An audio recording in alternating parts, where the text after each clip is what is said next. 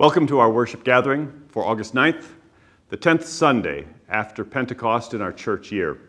Today we share from the Gospel of Matthew how Jesus walked on water to meet his disciples in the midst of a raging storm. We give thanks for you who have joined us through YouTube. Your time with us serves as a powerful reminder that the body of Christ is one even when we are separated, as now. We pray God be with you as we set apart this time for scripture, song, and prayer. Bless you.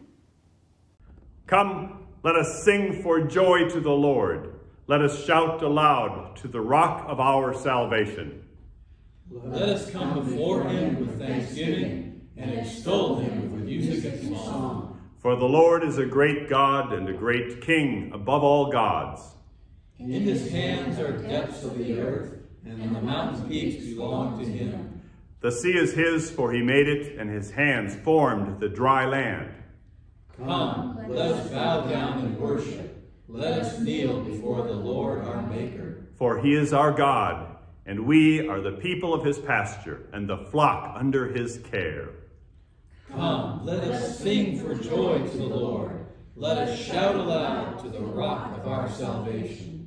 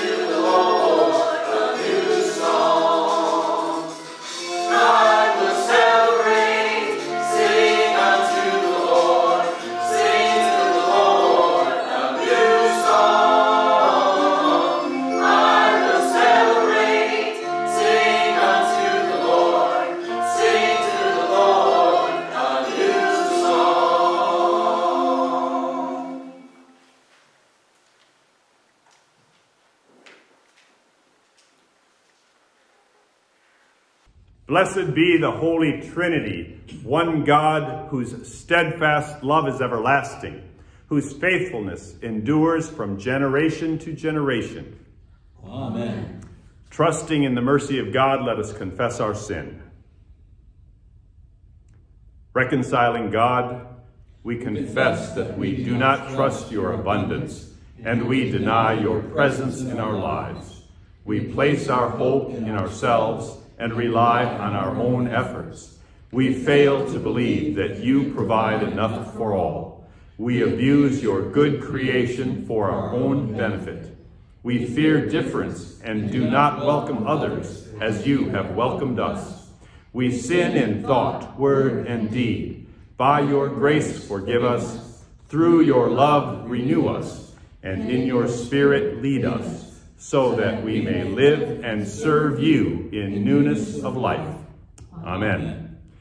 Beloved of God, by the radical abundance of divine mercy, we have peace with God through Christ Jesus, through whom we have obtained grace upon grace. Our sins are forgiven. Let us live now in hope, for hope does not disappoint, because God's love has been poured into our hearts through the Holy Spirit. Amen. The grace of our Lord Jesus Christ, the love of God, and the communion of the Holy Spirit be with you all. And also with you. Let us pray. O God, our defender, storms rage around and within us and cause us to be afraid. Rescue your people from despair. Deliver your sons and daughters from fear, and preserve us in the faith of your Son, Jesus Christ, our Savior and Lord. Amen.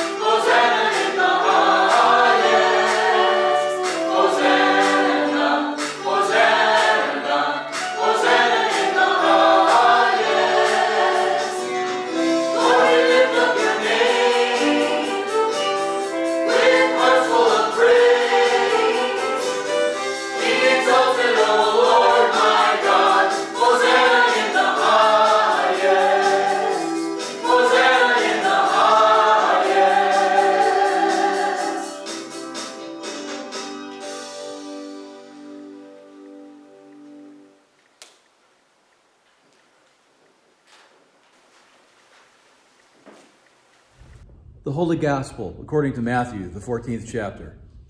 Glory to you, O Lord. Jesus made the disciples get into the boat and go on ahead to the other side of the Sea of Galilee, while he dismissed the crowds. And after he had dismissed the crowds, he went up on the mountain by himself to pray. When evening came, he was there alone. But by this time the boat, battered by the waves, was far from the land, for the wind was against them. And early in the morning he came walking toward them on the sea, But when the disciples saw him walking on the sea, they were terrified, saying, "It's a ghost." And they cried out in fear. But immediately Jesus spoke to them and said, "Take heart, it is I, do not be afraid." Peter answered him, "Lord, if it is you, command me to come to you on the water." He said, "Come." So Peter got out of the boat, started walking on the water, and came toward Jesus. But when he noticed a strong wind, he became frightened, and beginning to sink, he cried out, "Lord, save me." Jesus immediately reached out his hand and caught him, saying to him, "You have little faith, why did you doubt?" When they got into the boat, the wind ceased, and those in the boat worshipped him, saying, "Truly, you are the Son of God." The gospel of the Lord. Praise to you, O Christ.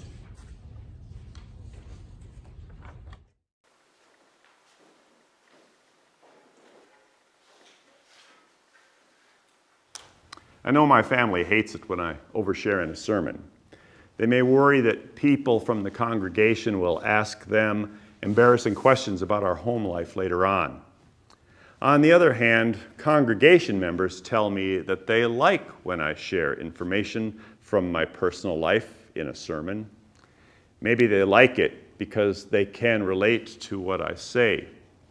Or maybe they like it because it gives them an opportunity to ask my family members embarrassing questions about our home life later on. So let me go back to a time long ago, before I met my wife and before my children were born. When I was in high school, I played football. Once I took a hit that I won't forget. I was a junior on the kickoff receiving team. At the start of the second half, we were to receive the kick. At the whistle, our opponents kicked. We turned and dropped back to receive. Our halfback caught the ball, and we turned to set up our blocks for his run attempt. I remember the turn. I remember an opponent's helmet driving directly into my chest and knocking every bit of wind out of my lungs. I stayed standing somehow. The whistle blew. Our halfback had been taken down, and I trotted off the field. I couldn't breathe. No in, no out, nothing. I recall sitting down on the bench, standing up, leaning over, leaning back, wondering if I would ever be able to breathe again. Coach Finbo asked if I was okay. I gave him a brave thumbs up. In my mind, this went on for hours, but in reality, paralysis may have lasted less than a couple minutes. Slowly, bit by bit, my air returned. I finished the game. 44 years later, I can still recall the feeling of that hit to the chest. I could have used a good, trustworthy, and believable word of reassurance to calm me in the moment of panic that I felt when the breath was knocked out of me.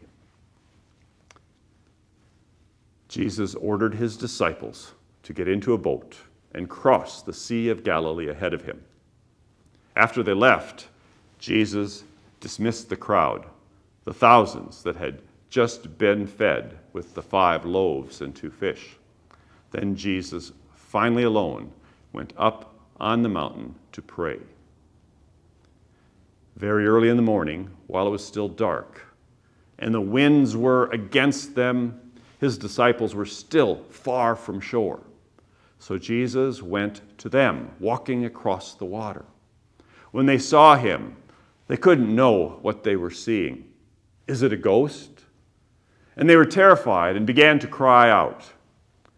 But Jesus immediately called to them, "Courage, it is I. Do not be afraid." Peter answered, "Lord, if it is you, command me, and I will come to you on the water." Jesus said, "Come." And Peter got out of the boat and walked toward Jesus. But then Peter saw the wind howling, and he began to sink. He cried out, "Lord, save me." And immediately Jesus reached out and caught him. I hear fear in that gospel story, the fear of the disciples in the presence of an unknown circumstance. Fear from Peter in his failed attempt to step out beyond his abilities. But this is, for me, the story of power in Jesus to come to us in the midst of fear, to calm us in the midst of the unknown, and save us with an outstretched hand. Courage, it is I. Do not be afraid. The story of Jesus coming to the aid of his disciples is a powerful spiritual tool for those times in our lives when we feel out of control. Do you feel the loss of control in your life? Like you are unable to make headway toward a goal, or that no matter what you do, your circumstances leave you bound up or stuck in place? Maybe you feel like you are losing out on opportunities or missing experiences that you have longed for or worked for. We feel stresses in our lives from many quarters, maybe imposed externally by the expectation of others, maybe internally by our own expectations of ourselves. In the book Story Journey, the author related how the story of Jesus walking on the water was used to help Maria, a woman in pastoral counseling, find healing. Maria suffered from agoraphobia, a fear of open places. Because of her fear, she was unable to drive and extremely reluctant to leave her home. The phobia had serious effects on her social life, requiring her to lie about why she was unable to go to places or accept invitations to even common things like a coffee meetup. And it created growing stress on herself and her family. Her pastor suggested forming a healing team from a list of people Marie felt had a depth of faith which she could draw, not necessarily her friends. The team was chosen, 6 people. Discussion of agoraphobia and its impact on Marie's life, and the introduction of Matthew 14, 22 to 33, Jesus walking on the water, followed. The use of the story, fear, his word, courage, were studied. These elements of the story were used by each member of the team, learning to tell the story themselves. The story quickly became Marie's story. Slowly, Marie began to venture out of her house and drive greater distances. She began to challenge her fear with faith. This happened within 3 months after the group began meeting. The high point of the healing team's life was a coincidental invitation by the spouse of a healing team member to have a social event on a houseboat. Recognizing that this event could be filled with threat for Marie, he first withdrew the invitation and apologized. But Marie said, "No, I would like to try it." Prepared with the story of Jesus walking on water, and hearing Jesus' words for her, "Courage, don't be afraid, I am with you," Marie had broken the limits of her phobia. Knowing Jesus' story, hearing the intersection of Jesus' story and Marie's story has given me a boost on occasions to step out of my own comfort zone and face life's challenges. "Don't be afraid, I am with you," is the promise that goes with me when I go down an unknown path. These words from Jesus are also there for us when we get blindsided, when all the wind is knocked out of us, when we feel panicked or engulfed in fear. His word is a good, trustworthy, and believable word of reassurance to calm us in uncertain times. We see Jesus reach out his hand to Peter sinking in the water. We see him reach out his hands on the cross of crucifixion for each of us. Don't be afraid, I am with you. Jesus has already made his story our story. Our Lord has already taken hold of us. He holds us by the hand. Amen.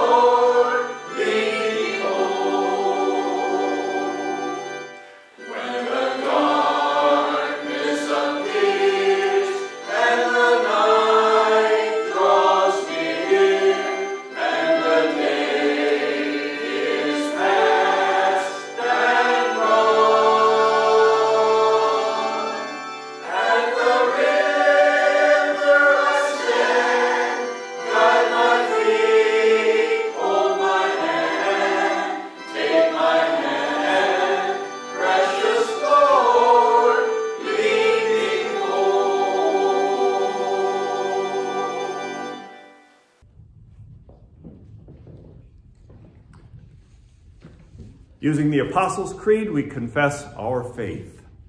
I believe in God, the Father Almighty, creator of heaven and earth. I believe in Jesus Christ, his only Son, our Lord. He was conceived by the power of the Holy Spirit and born of the Virgin Mary. He suffered under Pontius Pilate, was crucified, died, and was buried. He descended into hell. On the third day he rose again. He ascended into heaven and is seated at the right hand of the Father. He will come again to judge the living and the dead. I believe in the Holy Spirit, the Holy Catholic Church, the communion of saints, the forgiveness of sins, the resurrection of the body, and the life everlasting. Amen.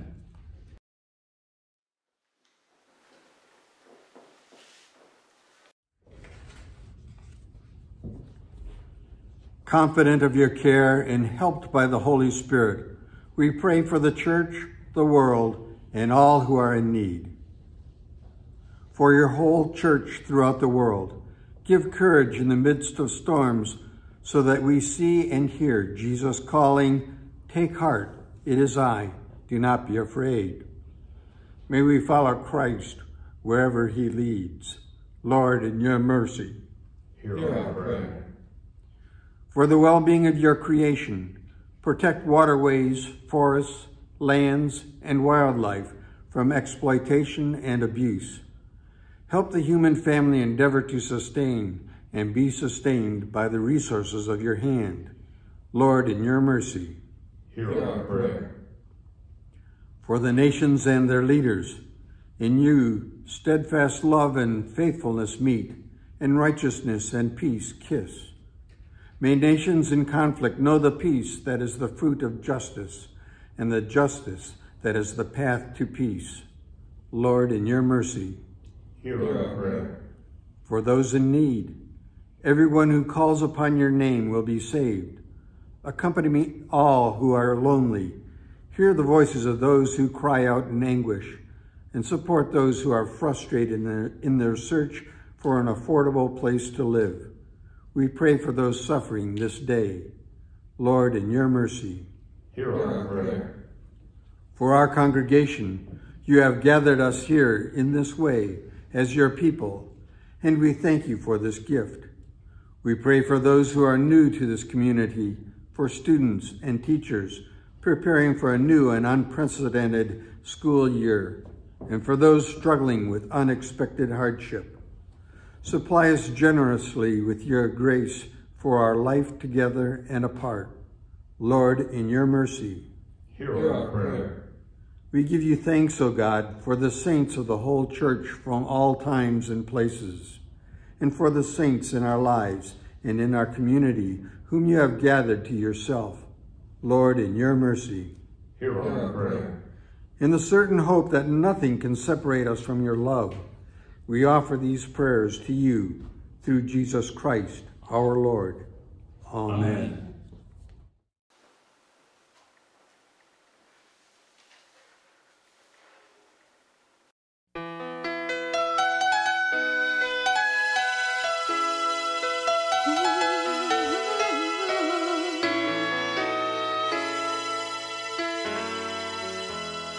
Somebody's down to their last dime. Somebody is running out of time.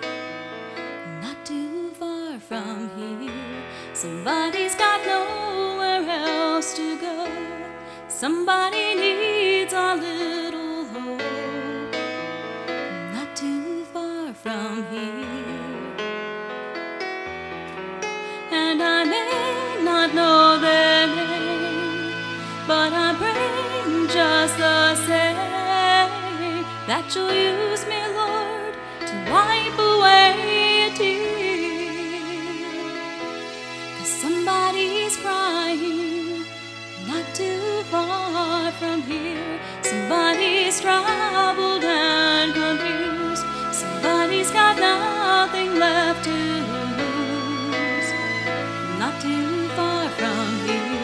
Somebody's forgotten how to trust. Somebody's dying for love. Not too far from here.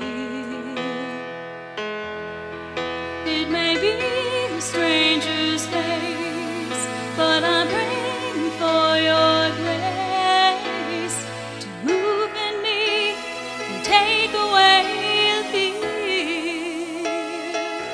'Cause somebody's hurting not too far from here. Help me, Lord, not to turn away from pain. Help me not to rest while those around me weep. Give me your strength and compassion when somebody finds a road of life too steep.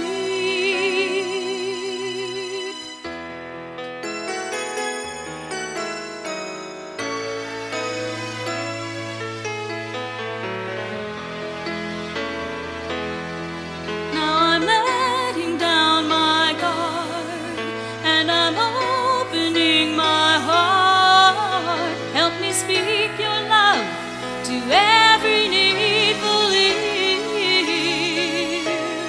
Jesus is waiting not too far from here. Ooh, Jesus is waiting not too far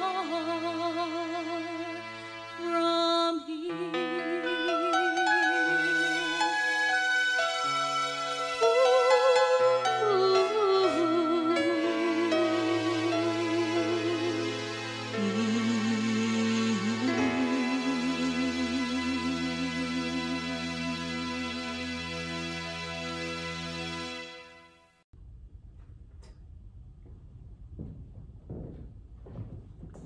Gathered into one by the Holy Spirit, let us pray as Jesus taught us.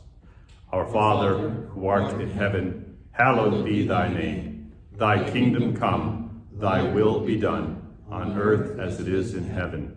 Give us this day our daily bread, and forgive us our trespasses, as we forgive those who trespass against us. And lead us not into temptation, but deliver us from evil. For thine is the kingdom, and the power, and the glory, forever and ever. Amen. The Lord bless you and keep you. The Lord make his face shine on you and be gracious to you. The Lord look upon you with favor and give you peace. Amen.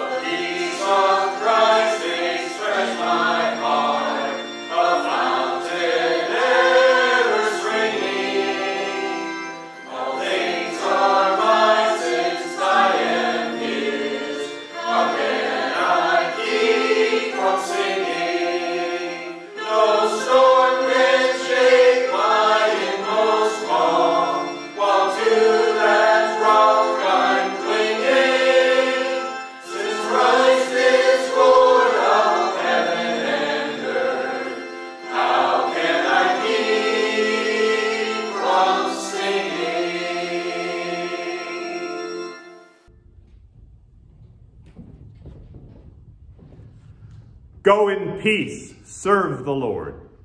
Thanks be to God.